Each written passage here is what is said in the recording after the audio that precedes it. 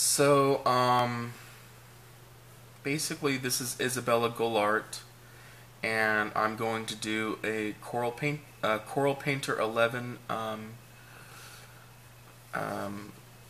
version of just exactly how creative I get. She's a Victoria's Secret model, and these are some of the things that I can do. Basically, you can grab, once you've selected this, these are grabbing motions. Like this would select a square,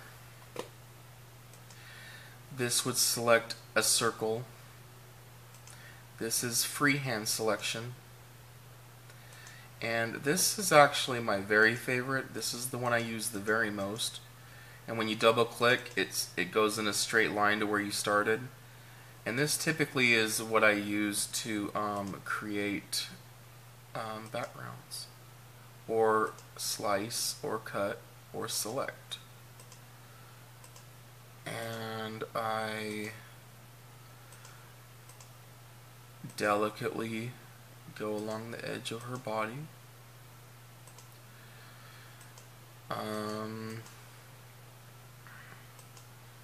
It's really a respect thing more than anything else. I actually, every time I do any painting, it's really my honor more than anything. So I try to take it as seriously as the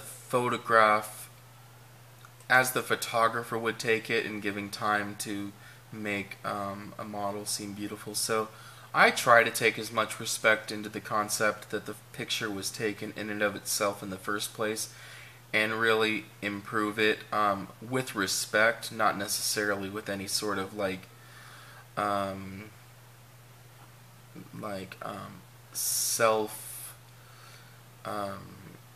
self-fulfilling purposes. I just try to, I consider life in general as like giving gifts, so it's really just something that I would like to share more than anything else. Anyways, now that she's selected, or now that her background is selected, you can do virtually most anything now.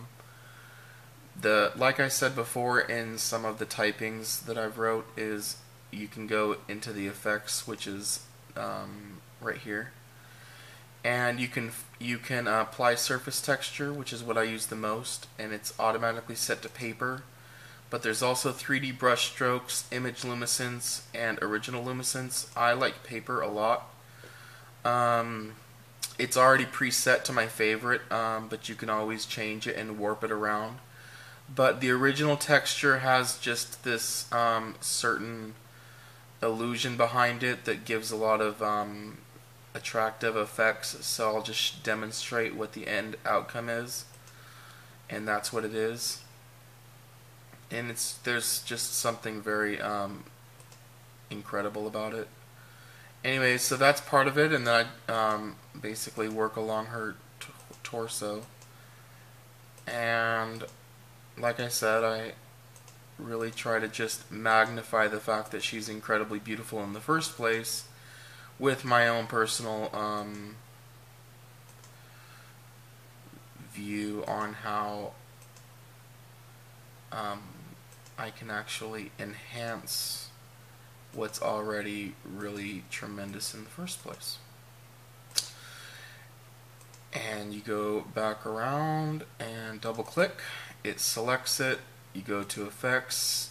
The cool thing about Coral Painter is that it actually remembers your last two selections. It holds them at the top. You don't have to go to these selections. Once you've done something a moment ago, it holds on to it as a recent application.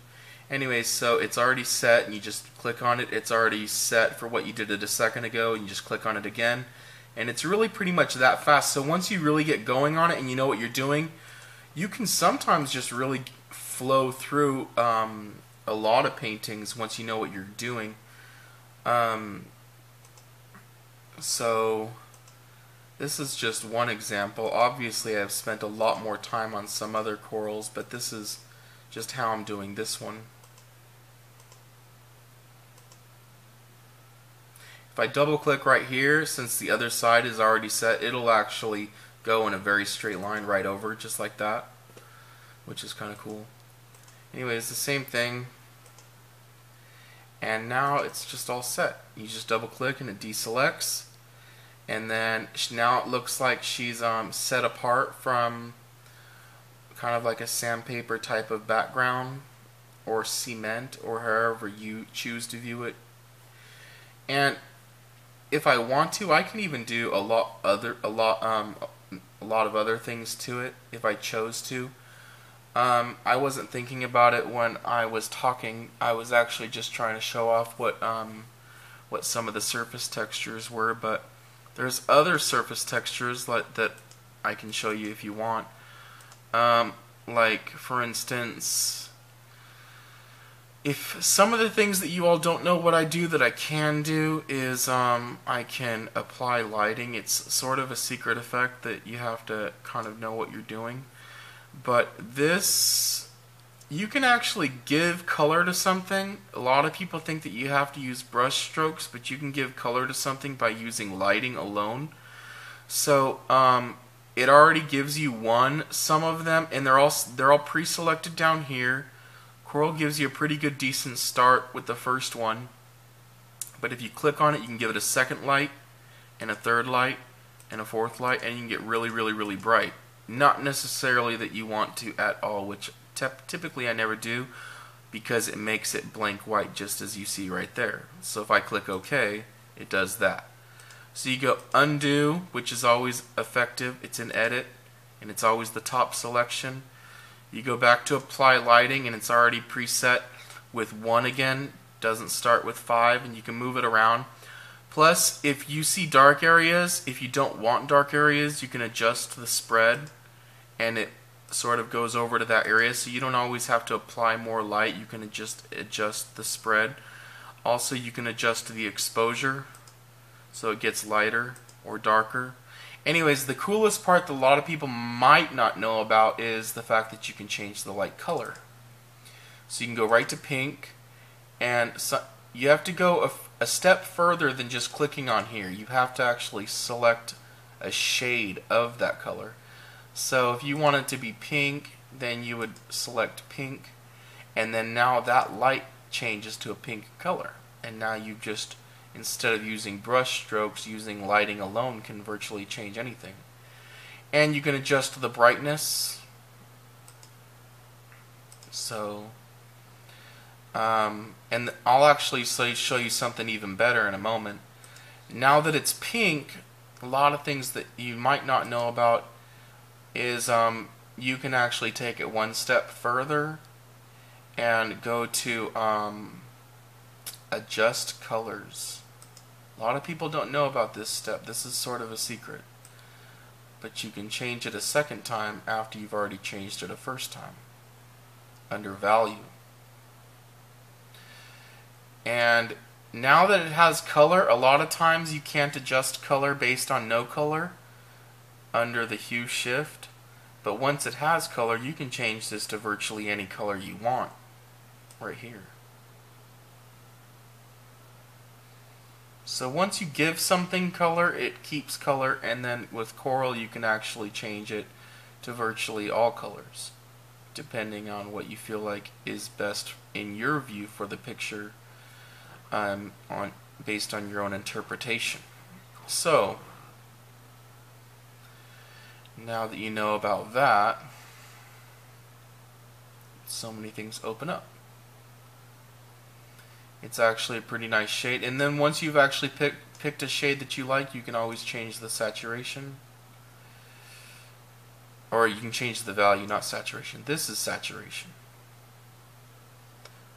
And the value is the tint, sort of, I guess. Anyways, pink is nice though. So we'll just leave it at pink because it actually started out pretty nice. And another thing that you can do if you want to, since it's still selected, you can go to copy. You could go to paste and do something like that. You can go to flip. So now it's a direct match from that side. And something even crazier that you can do if you want. Well, and then once it's deselected, if you want to like select it again, well, it stays movable. Plus, now you have that layer down here. And if you want it to disappear, you can turn it off in case it's bothering you. It's still there, it's just invisible because these are eyes and you just make the eyelid go down. And also what I wanted to show you was I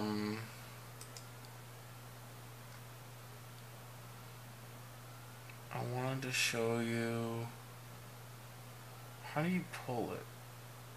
Sometimes I do things one time and I forget how I did them. Let's just do this.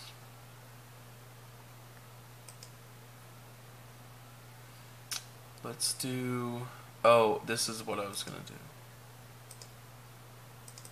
Do you want to see something crazy? Okay, now that that's selected, this is crazy. You go to free transform and you can pull that fucker down. Not kidding.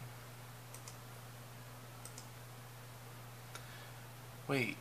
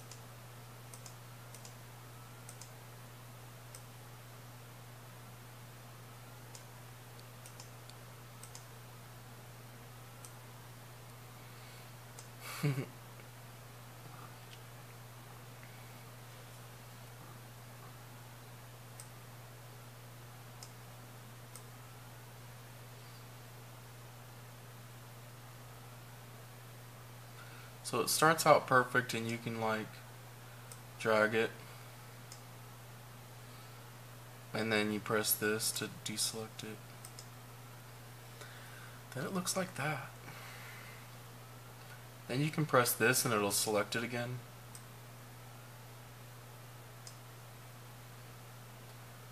So that's something you can have fun with. A lot of times in Corel, if you want to accomplish anything, some of your best friends is copy, paste, and free transform. And when all else fails, you can press this little icon. Some people don't know about it, and it'll reselect it. And then when all else fails, you can always do undo. Undo, undo, undo. I actually learned that there's a limit on undo. It's about, like, it stops after about 15 to 20 or something like that. So you don't have unlimited. It actually has a stopping point. Anyways, so usually on every single painting that I do, I learn maybe one new thing. I teach myself while I do it. I never took a course, so every painting that I do, I actually like realize something new slowly. Like, I don't know what this does. I have no idea what this is. I've never used this. I've never used this. I've never used this. I've never used this. I've never used this. I literally make everything not knowing how to use this program. I've never used movie. I've never used shapes. I've never used select. I'm honest, I swear to God. And I've only used layers. I use like 5 buttons here, this, and these down here, and I've never even touched that. I swear to God. Anyways,